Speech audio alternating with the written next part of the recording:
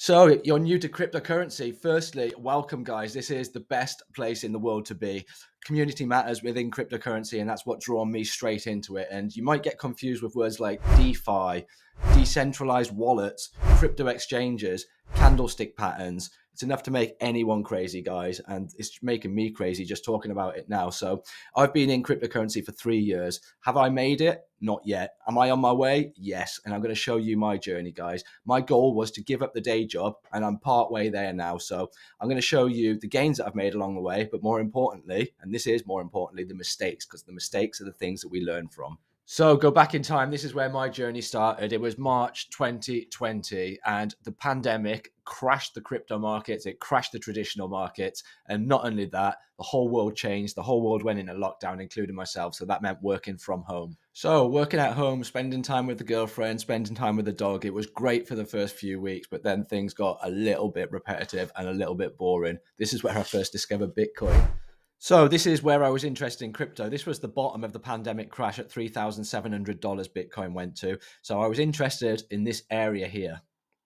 Did I take advantage of it? Did I buy here? Did I buy here? No, I didn't, guys. I bought near the top here. So I did get Bitcoin at 10,000, which is a good thing. Did I buy enough of it? Definitely not. Definitely not. So this was where I was interested, and I was accumulating in altcoins. I was learning about altcoins at this point, and I drove it all the way up, guys, to $65,000. And I thought I was a king at this point. What happened here? So don't forget, Bitcoin drops, the rest of the altcoins drop even further. And this, in comparison to this, doesn't look much of a drop. That was a 50% drop, guys, and probably a 70% drop on altcoins. Did we recover? We did recover, and we had a second shot at the bull run, and we just broke the previous high of 65,000 and hit 69,000. So we did have another try, and at this point here, people were hodling for dear life. They were holding their bags, thinking that it was going to go to 100,000, 200,000, 350,000. There were even talks of $1 million. And this is what wrecks people. This is what wrecks the retail, because they don't realize that afterwards, this is exactly what can happen. And this is exactly what did happen. Bang, bang, bang.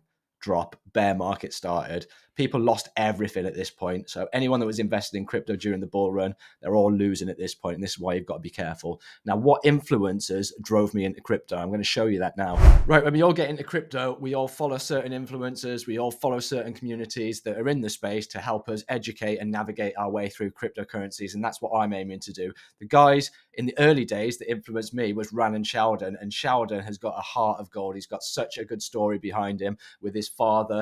His mum's amazing, and this guy just wants to help and educate people within the space and make them successful. So this is a bit of Sheldon from the early days.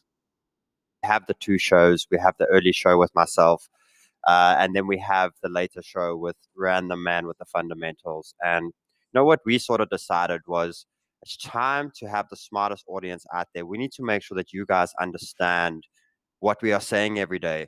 And the whole purpose of the masterclass. And I've watched Sheldon grow over the years and let me know that he is fantastic. Right. So Sheldon is absolutely fantastic. Sheldon's story inspired me. But what I wanted to do is think a little bit outside the box and learn from a different angle. So this guy is not a crypto trader. He's a Forex trader. He's got decades of experience within the Forex markets. And he teaches you that no matter what the chart, technical analysis is technical analysis, and there's a story behind the patterns. There's a story at the support and resistance levels, and you can profit out of those, guys, by just educating yourself. Go and do the back testing, go and do the homework. You're not going to get a magic strategy from him, but he teaches you that you can actually do it. You can become successful. You just need the hard work and the preparation. This guy's Akil Stokes. Price has been on this amazing uptrend, right? Remember our very basics. If the price chart is moving from the bottom left to the right hand, top right corner, early in the morning here of your screen, it is in a bullish trend. Our last retracement came right here, and we do have obviously more specific rules for trends, but that's something that we always, when we do workshops or whatever, the very basics, right? If you can just kind of. So I just want to show you guys a simple trick for anyone that's new to crypto, because it's all well and good buying crypto, but do you know when you're going to sell it? Because they say hodl for dear life, but you can't hodl forever, otherwise you're going to get wrecked. So simple trend line, guys. Get yourself on TradingView, sign up to TradingView. It's completely free to do so. And then what I want you to do is just go and practice, add in trend lines, and try and identify areas where you would want to be out of the market to take advantage of bigger gains, because this drop here, 50%. Do you want to buy Bitcoin at 65,000 or do you want to buy Bitcoin at 30,000? Because that's the choice that you get here if you use simple trend lines. And you can do it time and time again, guys, just a simple trend line. Know when you need to be out of the market. So what happens? Price pushes up, in trend, in trend, in trend. What happens here? Bang, lost trend, move to the downside. So you can do it time and time again, guys. Add a trend line in there. What happens when you drop trend? Bang, downside. Now you can flip it in reverse here. So if you're looking for a bullish move, you can just stick a trend line like that. And what does this show us? This is showing us that the bulls are regaining some kind of momentum. We made a base here before ultimately a run to the upside. Stick your trend line on. Where are you out, guys? You answer it. Shout at the screen. This is where you're out. Break of trend. Break of trend. That's where you're out. And that's how you can identify areas where you need to be out of the market.